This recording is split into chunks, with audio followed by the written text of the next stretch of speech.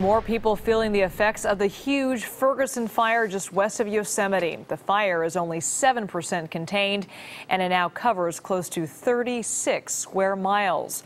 Smoke from the fire has now made it to Lake Tahoe. A thick haze currently looming over the lake. Reporter Paul Nelson on a summer weekend that is now almost smoked out. Let's go! There's no shortage of things to do at Lake Tahoe, especially when it comes to beating the heat. The air is smoky and hazy, but that's not scaring anyone away from the beach. It was a little surprising. We didn't expect it. Yesterday was pretty clear when we got up here, but, it didn't seem to be affecting anybody else. Stay where we can see you. This group is going jet skiing, and it's business as usual at the rental shop.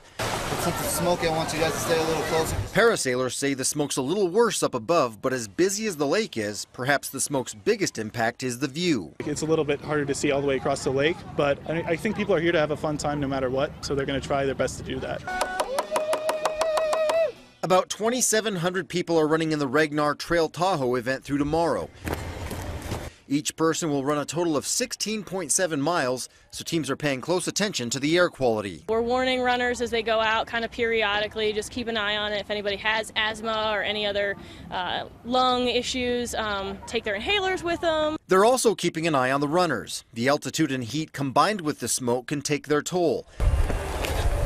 Some are wearing bandanas to keep from breathing too much smoke. It's rough. It's dusty and smoky. So you're out here running and the dust gets you at first, and then once you get out there, it's a little bit smoky and you're just trying to keep in your zone. But organizers say the runners are in good spirits. Instead of complaining about the smoke, they're asking questions about safety and enjoying the trails. We're all having fun. We all find a way to enjoy it. We came out here to torture ourselves, so the smoke's just a little extra torture, right? The National Weather Service says it's hard to predict how much longer this smoke will stick around because a lot of it has to do with how much more the fire kicks it up.